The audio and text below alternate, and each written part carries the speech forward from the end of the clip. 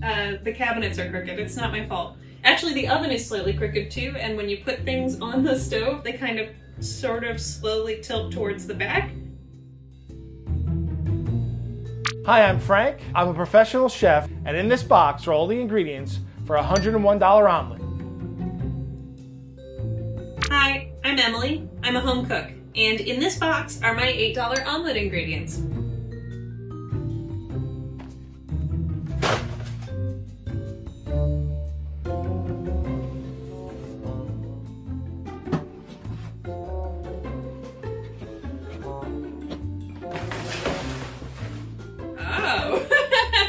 Let's see what we got.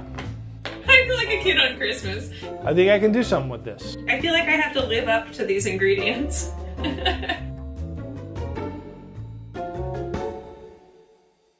So I guess what Frank magically tossed over to me is a recipe book. For the omelet that I was going to make, I had some nicer ingredients to work with. I had organic pasture-raised eggs. Gentle care. All vegetarian diet. No hormones. No antibiotics. That's the kind of egg they don't even sell at my grocery store. Butter. That's worth a lactate pill if I ever saw something. With smoked salmon. Ooh. And creme fraiche. Okay. I had some dill, 2 types of sea salt. 2 kinds of salt? Okay. Captain Fancy. And some salmon roe for the top. Ooh. I had some asparagus for steaming on the side. I love asparagus. In an omelet though? And everything that I needed to make a really nice sherry vinaigrette. Sherry vinegar, private reserve. Shallot. Ooh. Sorry, shallots. Lemon juice. Vegetable oils. Dijon mustard. Ooh, Dijon. For Emily's ingredients, I have some simpler things. Things that you're more likely to find in your home kitchen. I was planning on doing more of a traditional diner style omelet. So I have some garlic, some butter, some kosher salt, bacon, eggs, Swiss cheese. I like Swiss cheese. Well, Swiss cheese is cheap more than anything else. And some white button mushrooms. These ingredients might be simple, but I think I can use my chef's superpowers to make them into something delicious. Oh God, Frank's gonna make my omelet so fancy. If I had to guess, this would probably cost around $7 to $8. Whoa! $7 to $8 on the money. $70? Whoa! Wait, so Frank just has all of this at his house? So this is my kitchen in the real world. This is where we're cooking now. No more studios. I bet Frank's got a pretty nice kitchen, doesn't he? I might be a professional chef, but for the most part, I'm just a normal person. Okay, here are my #1 concerns. 1, French omelet is a very specific technique that I have not attempted before. This omelet is going to be a trifold French omelet, and that's not supposed to have any color at all. So this is a very kind of technique-driven omelet that when I was in culinary school, we got graded on how good we did these. Amounts I am concerned about because there are no amounts for anything on here. The biggest topping concern is the creme fraiche quenelle. And a quenelle is basically just a small football-shaped garnish, which we're gonna make with the whipped creme fraiche. You get 2 spoons, you go back and forth to make this little football shape. Steamed asparagus. I don't have a steamer, so we'll see. And sherry vinaigrette, I think I can do. So far we've got sherry vinaigrette down. An important thing for Emily to remember is to emulsify her vinaigrette. Oil and vinegar don't normally go together. These are 2 things that don't normally combine naturally that we have to kind of force to combine. So I've just been informed that the sherry vinaigrette involves some sort of emulsification, which means that in fact I don't know what I'm doing at all for anything. So this is when I get to call Rose, right? Rose? Emily! Hi! So nice to meet you. So what do you have going on? So, Rose. Okay, so I'm doing a French omelet. The one thing you want to remember about a French omelet, Emily, is no browning at all on the eggs. It's got to be really nice and light in color, but coagulated so that you have this really nice envelope of solid egg and kind of a pillowy, softer curd inside. Mix your eggs in so that they're starting to form curds, and you want it to be at least like 3/4 of the way cooked. And then press it a little bit with your spatula so that you get a nice egg envelope, really is what a French omelet's all about. And then you're going to roll it. I think that's the hardest part, but you're going to do great. All right, fingers crossed. You're going to get it. You know what you're doing. Yeah. Thanks, Rose. You know what you're doing. The next thing is I'm doing steamed asparagus. Here's the thing. I don't have a steamer. Any ideas? Yeah, do you have a frying pan will work? Just between us, you can boil it a tiny little bit, just a shorter time. It'll get nice and bright green, and it'll be nice and tender that way. Okay, well, thanks, Emily. Good luck. I think it's going to be fantastic. Talking to Rose was a big help. Before, there were a lot of known unknowns, but also unknown unknowns. And now that I know that I don't know, I'm concerned that there are a lot of unknowns, but at least I know them. So first thing I'm going to do is get my bacon in the oven. And I have some ideas on how to make this a little next level. I have a sheet tray with parchment. What I'm going to do with this is just lay it out onto my tray with parchment. Okay, get it into the oven. So I'm going to let that bacon cook for a few minutes and start to get a little brown. All right, so first things first, I'm going to rinse off this asparagus. In case anyone's wondering, this is a countertop dishwasher. It came with the apartment, we just moved. Kind of fancy. I'm just chopping off the ends, the thickest, woodiest parts of my asparagus. And now I'm just gonna give a little peel to the ends of these to make sure that I don't get any of the stringy fiberiness in there. La-di-da, peeling my asparagus, a normal thing I do at home. They're probably going to cut this down, but just so you know, I've spent like 8 years of my life peeling asparagus. Alright, so my asparagus is finally done. I am going to put it in the pan just for now, but in the meantime, I'm going to make my vinaigrette. And I'm going to make coffee syrup for this. And I'm going to make this into a glaze for the bacon, right? I have some leftover coffee. That's about 2 cups of coffee. I have some brown sugar, so about a cup of brown sugar. And I'm going to put this on the stove. Okay, let me get this on. And I'm just going to let that cook down until it's a syrup. Time to make the vinaigrette. So the first thing I'm going to do for this is I'm going to chop up one of these shallots. So I'm temporarily blinded, but other than that, things are going great. All right, I think that's good. That's going to have to be good enough. So I have my coffee and brown sugar syrup here. It's got a nice kind of deep molasses color. It's starting to get thick. The next thing I'm going to do to this is I'm going to add some vinegar, right? This is sweet. It's a little bitter. Our bacon is salty and fatty. And I'm probably going to add like 2 or 3 tablespoons. Not a lot. I don't want it to be so sour, but I do want it to have a little bit of that vinegar bite to it. Give it a stir. That's good. This is just stuff I had lying around the house. Something I whipped up to make the bacon just a little more chefy. Chefy, is that the word I want to use? Fancy pants. So the next thing I'm going to do is I'm going to add in my lemon juice, my Dijon, and my vinegar. All right, let's whisk. I don't even use a whisk, like, ever. Okay, right for me. We're going in. Okay.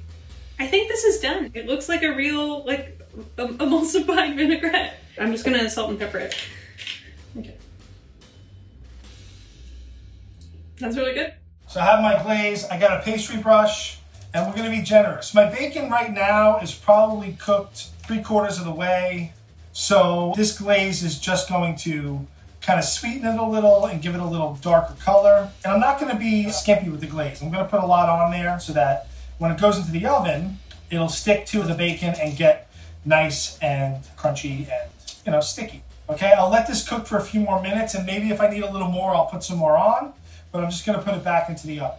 So the next thing I'm gonna do is get my water boiling for the asparagus. Just need like a cup of water. I'm going to cover it up and turn on the heat. What's next? I can tackle anything. Okay, let's get this omelet party started. So Emily gave me some white button mushrooms for this omelet. You know, these are fairly cheap mushrooms, but if they're treated well, they're absolutely delicious. And my rule of thumb when it comes to mushrooms is if they're cheap, you can wash them. And people say, oh, chef, they get all watered down and waterlogged. Don't worry. We'll take care of that with a little bit of technique. So I just kind of rub these around.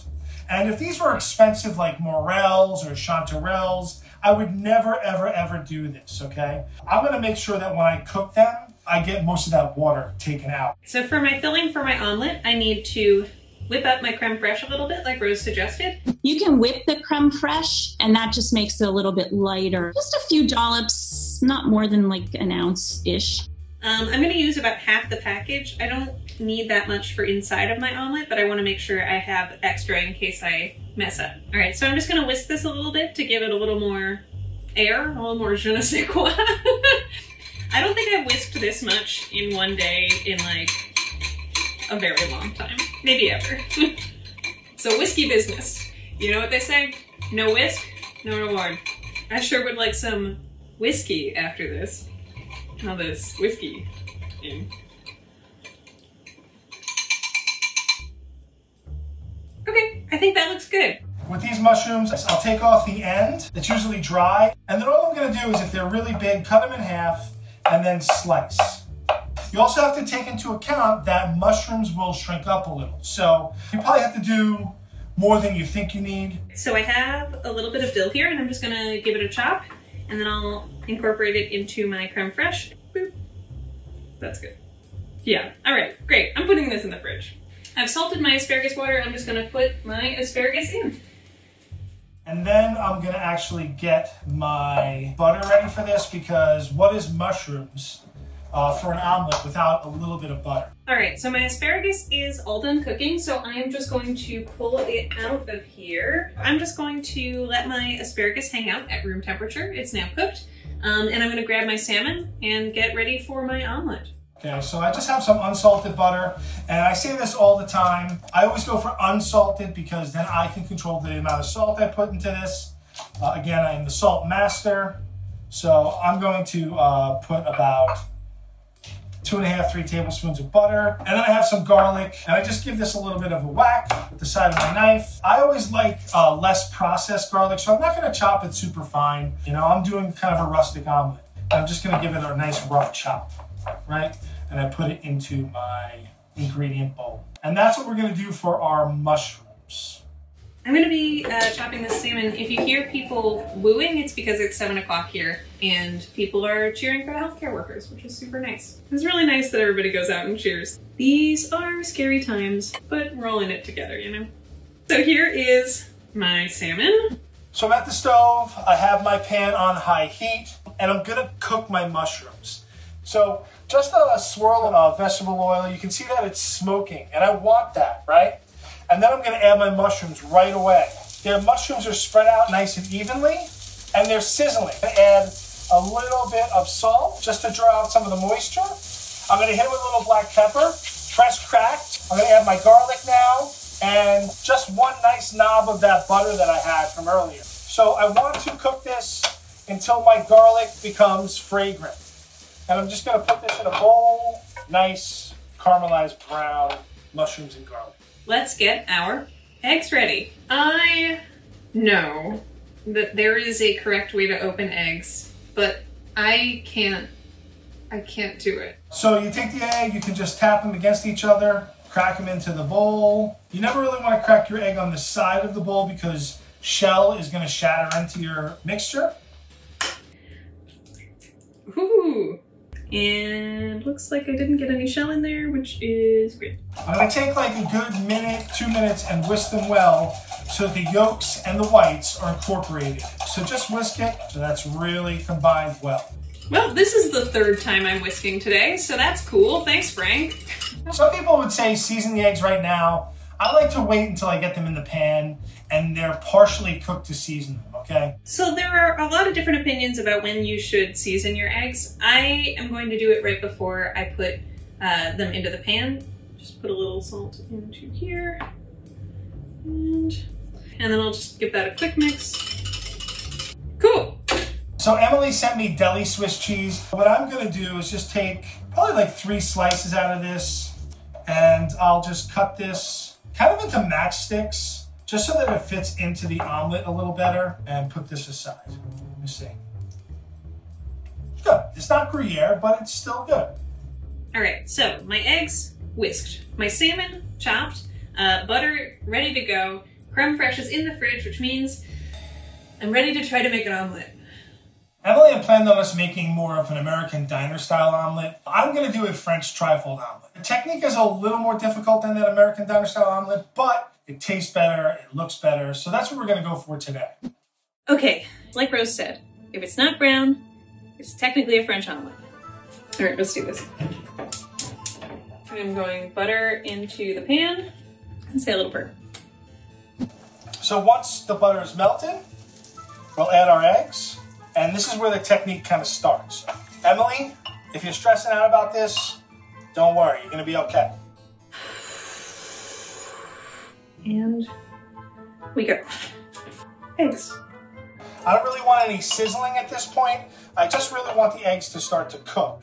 I'm gonna season it up right now. And once that I see my eggs start to cook, I'm gonna start kind of scrambling them into nice, large curds. Just mixing my eggs. Put love into my eggs. And once this starts to set up, I'm gonna just flatten it out, lower my heat. I'm gonna take it off, put my filling in. Okay. Add my cheese, add some mushrooms, spread those out evenly down the center. All right, and I'm just going to load it with some smoked salmon. And now I'm gonna start the roll, okay? I'm gonna take my omelet and roll it about 1/3. Confidence. Nope, nope, nope. Push it towards the end of your pan, let that lip slide out, and then just fold it over the top. My almost not at all perfect omelet. Yeah, it's so wet. Sorry, guys. Oh, boy. A beautiful trifold omelet. No color, no striations. The center is still soft and creamy. Everything's hot in the middle. Right, it's not perfect, but it's not horrible. It's definitely not brown. It's a little bit damp. I mean, I'd eat it. Like, all right, well, I'm gonna put a little lipstick on this beautiful bulldog. And we're gonna take this over to the table and plate it up. All right, so I'm just gonna grab some asparagus. I'm just gonna use my hands. It's my asparagus. I'm gonna eat it. I'm gonna give the vinaigrette just a little refreshing whisk. My new thing is not ketchup, it's whisking. I'm going to put a little bit of this on my asparagus just to dress it, such that it is coated in delicious shallot cherry vinaigrette. I'm gonna keep it really simple. I have my omelet that's beautiful. Just take a little butter and rub it on top so it's nice and shiny. And then I'm just gonna take my coffee and cider vinegar glazed bacon and put it on the side. So I'm just keeping it simple. Okay, it's quenelle time. I actually don't know that I know the process for what this is supposed to look like. Rose said it would look like a little football shape. Is it a football shape? No. Is it a dollop of creme fraiche on top of an omelet? Absolutely. I'm gonna leave it. I think that's close enough. Oh wow, salmon roe. That's so cool.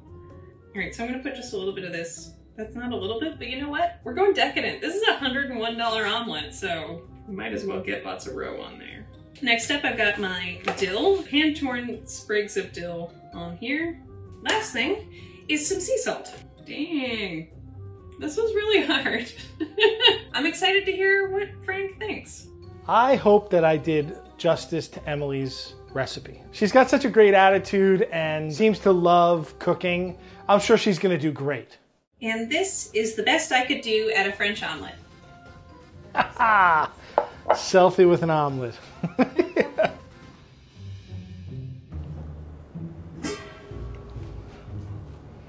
I think my omelet turned out spectacular. I think the bacon looks absolutely delicious, and I can't wait to dig in.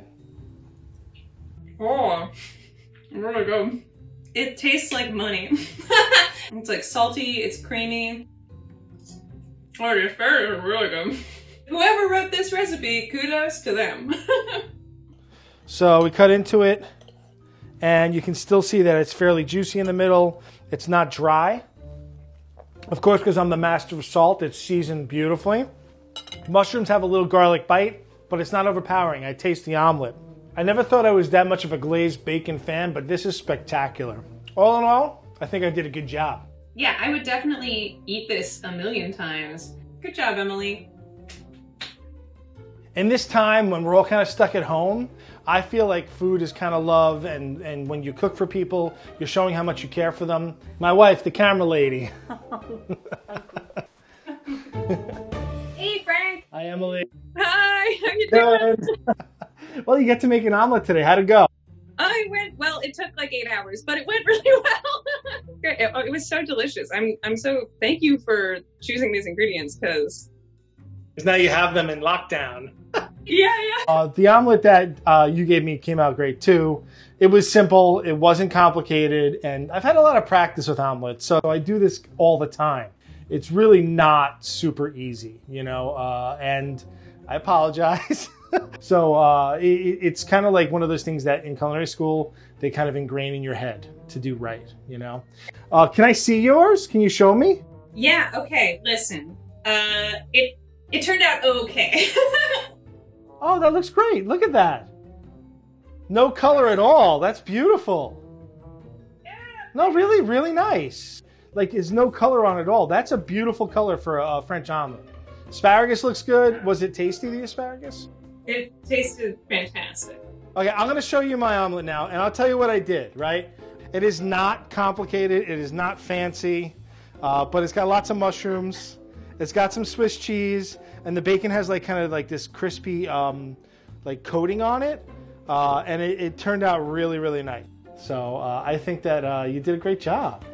Oh, thanks. And I'm just sad that I can't be there to taste it. You know what I'm saying? Like, better to be safe. yeah, definitely, definitely. Bye, Frank. Thanks so much. Okay, you too. Always a pleasure.